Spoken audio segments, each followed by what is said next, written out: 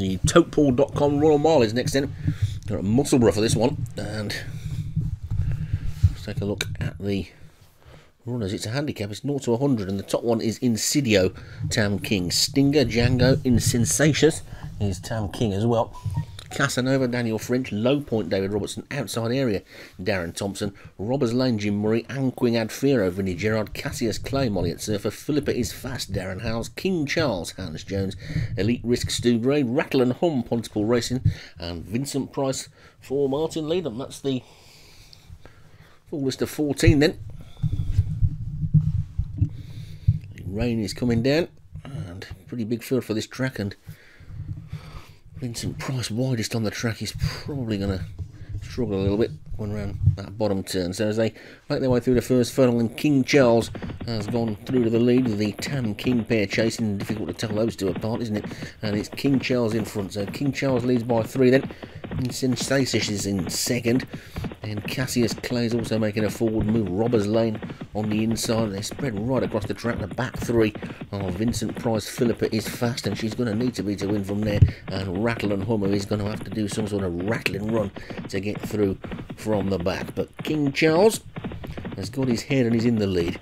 And he's a good 5 lengths clear of Casanova, who's come through into second. And then Low Point, Cassius Clay, outside area, and Queen Adfiro is also close up. Then Insensatious and Robbers Lane, Stingers after that one. But in King Charles is now being challenged by Queen Adfiro. Outside area, Casanova. Insensatious is also going well. Low Point, Robbers Lane, Insidio, Cassius Clay. Vincent Price is trying to run on. At the end of the final 2.5 furlongs in now, and suddenly it's all changes. Insidio up the centre of the track, bursts into the lead. Insidious in the lead then from Cassius Clay and King Charles. Insidious got Cassius Clay on the ropes. King Charles looking for his head. There's the 3 of them virtually in the line. They're clear of Insensatious and Robbers Lane on the outside. Landing in the racing up towards the final furlong then down. Cassius Clay begins to assert again. Cassius Clay from outside area, and outside area sweeps through from nowhere. Outside area just about a head in front of Cassius Clay as they race up towards the lane. Cassius Clay's fighting back outside area. Cassius Clay's got to be on the nod. It's close. Wait for the judge and see what's happened with that one. Of course, it's mighty close, and they're spread across the track.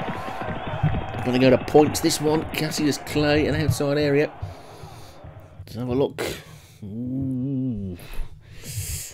Cassius Clay, it says there, but outside area might just get the dead heat. We'll wait and see.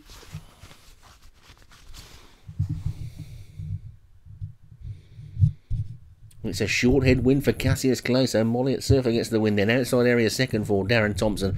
Robbers Lane for Jim Murray was third. Vincent Price running well to be fourth from a bad draw, and Elite Risk for Stu Gray was fifth.